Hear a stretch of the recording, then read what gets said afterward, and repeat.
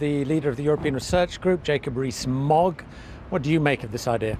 Well, I think it's a mistake and potentially a very costly one, because we would be into a new multi-annual financial framework, a new budget set without the UK having any vote or any veto, very unlikely to maintain our rebate.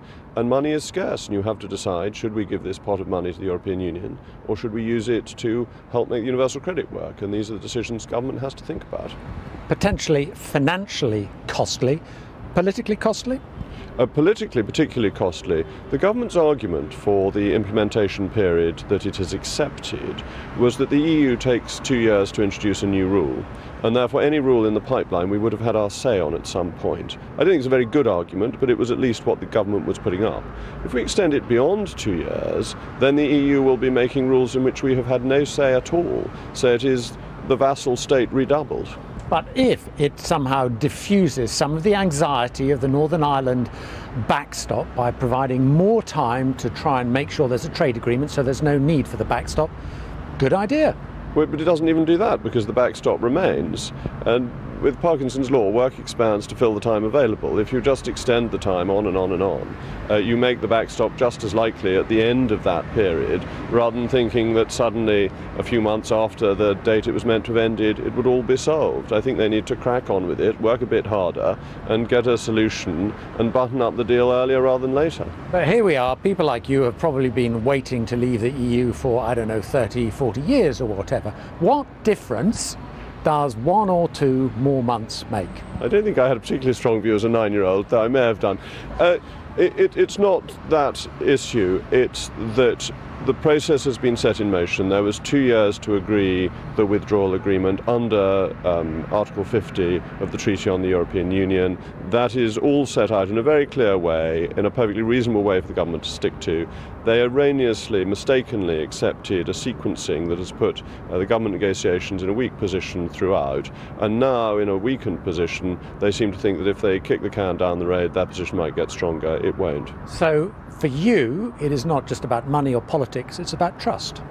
That's a very good way of putting it. It's about, does the government really want to leave the European Union? Are they actually committed to doing this properly? And have they managed to negotiate competently?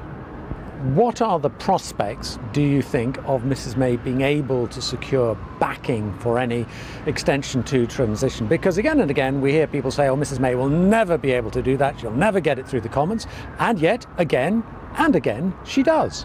Not quite again and again. She got the Withdrawal Act through the House of Commons. So far nothing else has gone through the House of Commons, and whatever is agreed needs to come through in a withdrawal implementation bill, and that may be quite a difficult piece of parliamentary manoeuvring. Do you think there's any prospect of this being agreed, an extension to transition?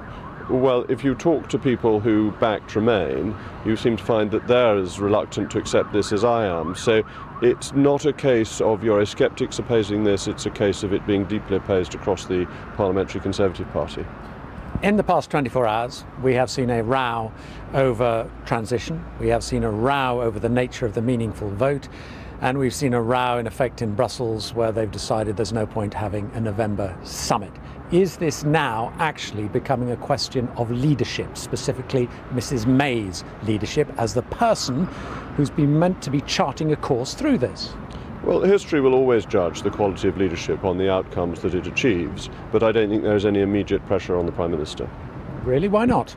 Well, I think people want to change in the negotiation. Many people, my side of the argument, would like to get to a Canada-style agreement, that is to say free trade without tariffs or quotas, which has been offered by the European Union for Great Britain, and we need to extend that to include Northern Ireland. That should be the main focus of the negotiations, and I would encourage the Prime Minister to move in that direction. But you and people like-minded have been saying for weeks now that the Prime Minister must pivot to some sort of Canada, super Canada, fragilistic deal or whatever it is. She's had resignations from her cabinet. She's got through the party conference. Continuing pressure now. Absolutely no sign she's going to dump Chequers. Indeed, only yesterday she said Chequers is still alive. Alive is a very broad term, isn't it? It may be on a life support machine, but the proof that she can change her mind is in this addition to the transition period, that she's changed her mind in that direction, which to my mind is the wrong direction. I'd like to see her change her mind in the right direction, but it does show some flexibility in her thinking. Okay, Jacob Rees-Mogg, thanks very much for your time.